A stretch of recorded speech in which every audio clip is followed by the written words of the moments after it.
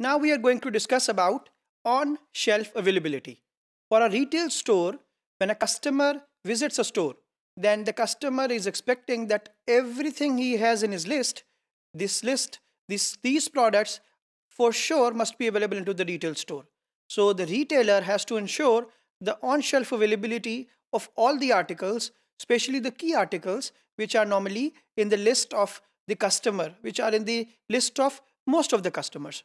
So that is the reason a retailer normally carries a list of all products which a customer intends to buy, which a customer has planned to buy, uh, the normal trend of customers to buy. So the target of retail store that customers get every single thing whatsoever is in the list, and the target of the customer is that he has already in mind that he has selected a particular retail store because that retail store has all the items available that is in the list. So let me share it with you how it works if the products on the shelf are not available, how the customer treat it with the retail store. So the first thing, if you say, how do customer reacts if a product is not available? So now there are three scenarios.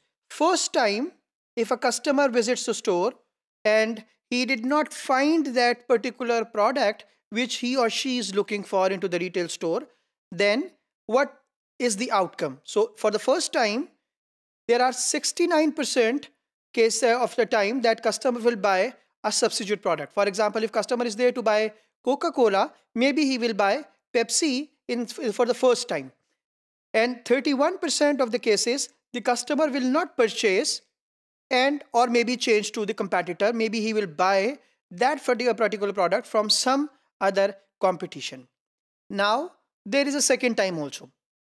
The second time, if a customer has visited the store and still the product which he has planned is not available. So 50% of the cases are the situations where the customer will buy a substitute product. And then remaining 50% are the chances as a probability that customer will not purchase from that retail store, or the customer will be buy this particular product from the competitor. Means the customer will be changing to the competition side. So the third time, for example, the customer has visited a particular retail store and still that particular product or maybe some other product is not available into the store. So what the customer will do, 31% chances that customer will buy a substitute articles.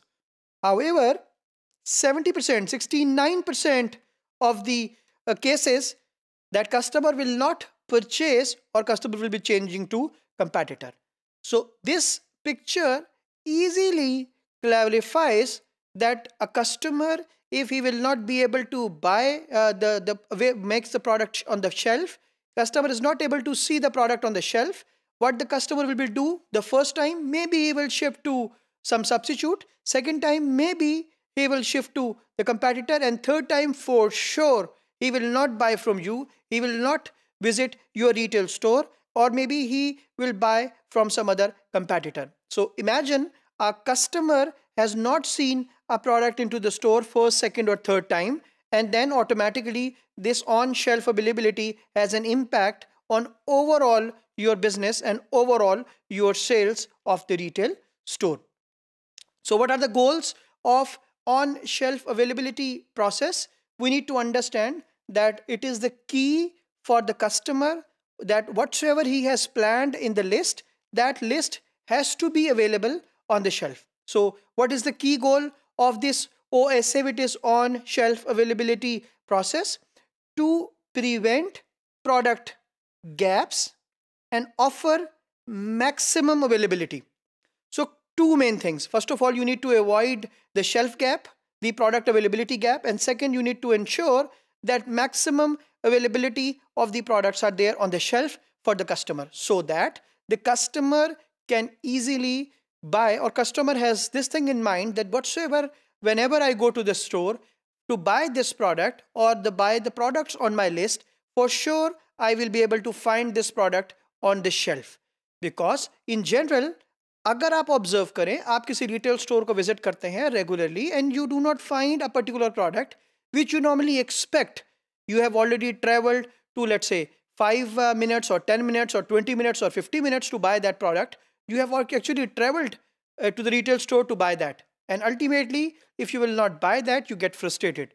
So the objective of a retail store, that to make customers satisfied, you actually create distance from that objective. And ultimately, the store will lose sale, will lose customer, and at the end of the day, less business for the retail store.